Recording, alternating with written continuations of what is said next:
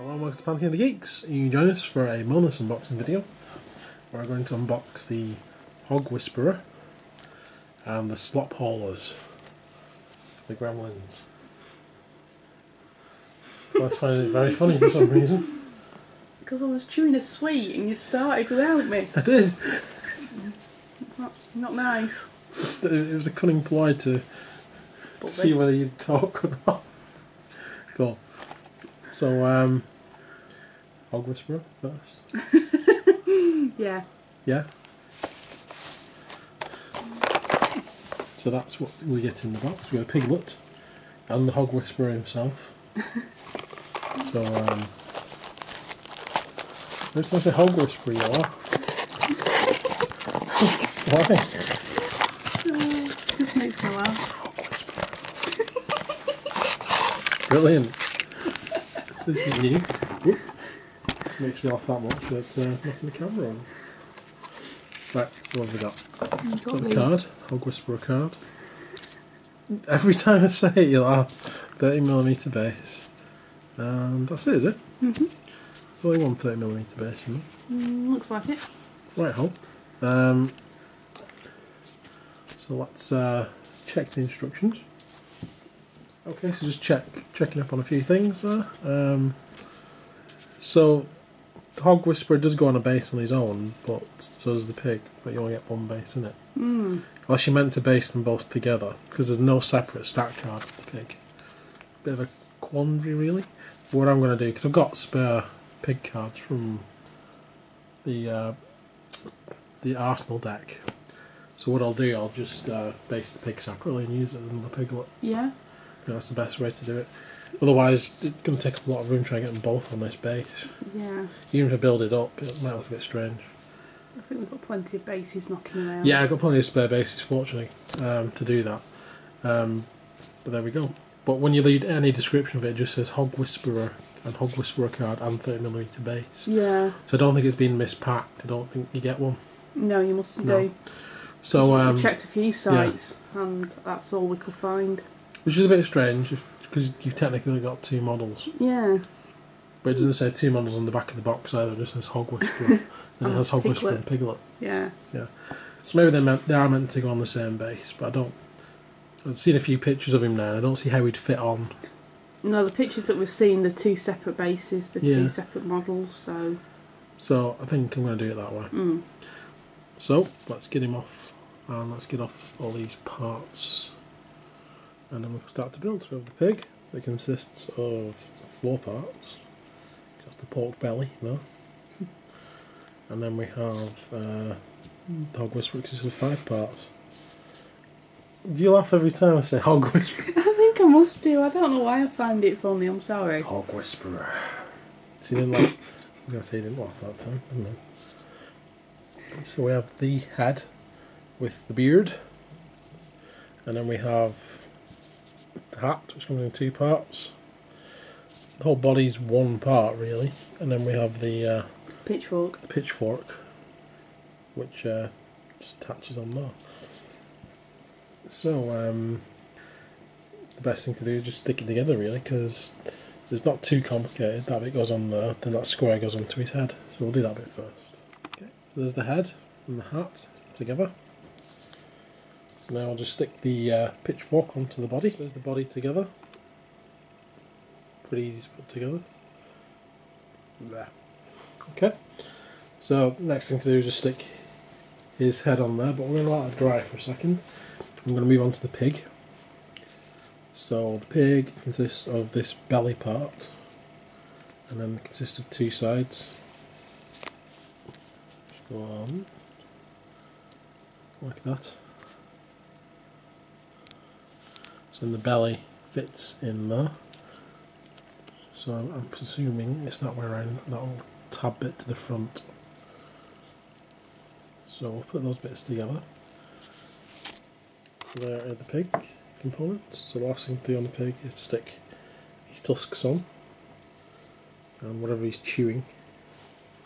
So it's basically the lower part of his mouth and the tusks. Which way it goes on.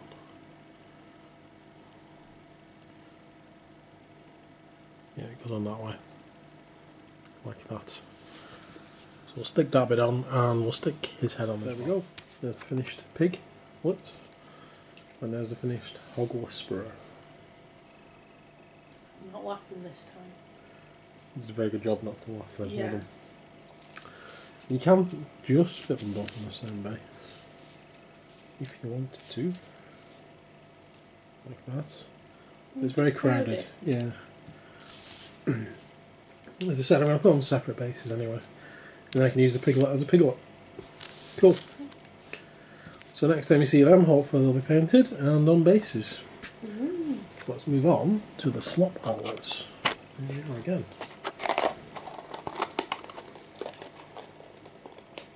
Slop Haulers doesn't get a laugh, does he not? No, he doesn't. It's not as funny as Hog Whisperer. I can't say it. Because you're eating sweet again. Going to tap the pen. Sorry. Right. Let's have a look. So we've got the cards. We have Slop Hauler 2 and Slop Hauler 1 in that order for some reason. 2 bases. Excellent. So let's start with number 1. This guy. So we'll get all the parts off for this guy. Here's the first Slop Hauler. So we've got legs, body, head, part of bandana, hands, and 2 buckets. So we'll start by putting the legs, the body and the head together, because the head's all one piece apart from the bandana. And then we're back. So there we go. So the next part is, we'll put the part of the bandana on, which goes on the back of his head there. You can see that on there. Goes into that gap.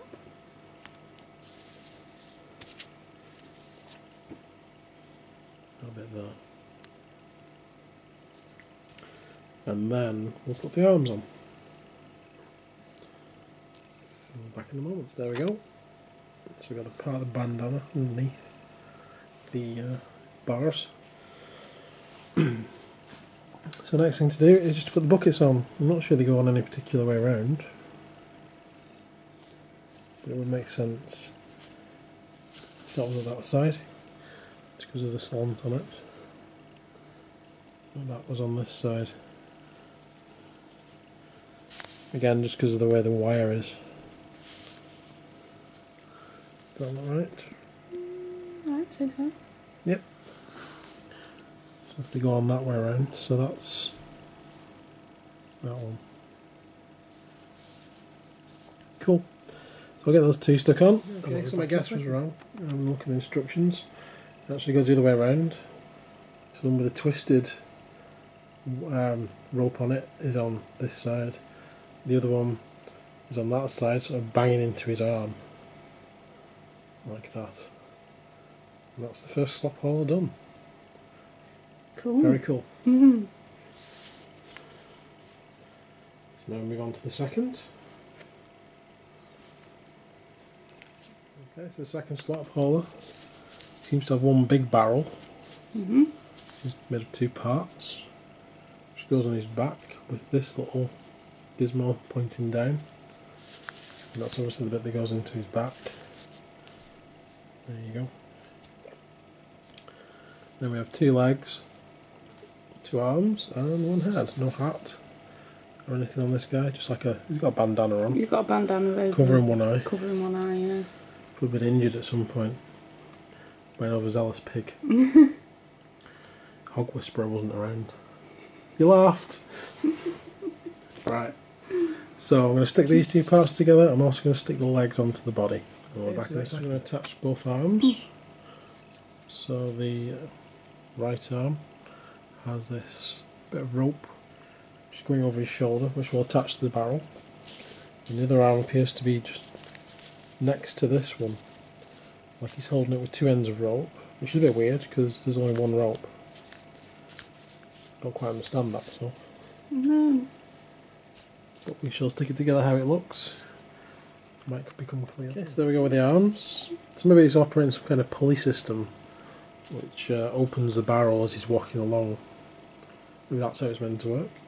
So we'll stick the barrel on, and then we'll stick the head on. And that'll be him done. And there he is, finished. He looks cool. 2 slop haulers.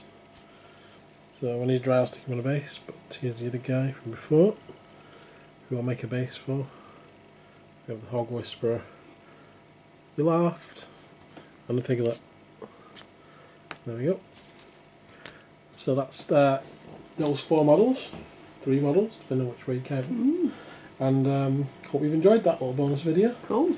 These will be good additions to my growing gremlin army. I intend to catch them all, as they say. So stay tuned for some more. And join us again next time. Oh, and we want to give a shout out to War Games in Southport as well, don't we? We do, yeah. Yeah. On Lord Street, which is the main street in Southport. Yeah, where we got these from.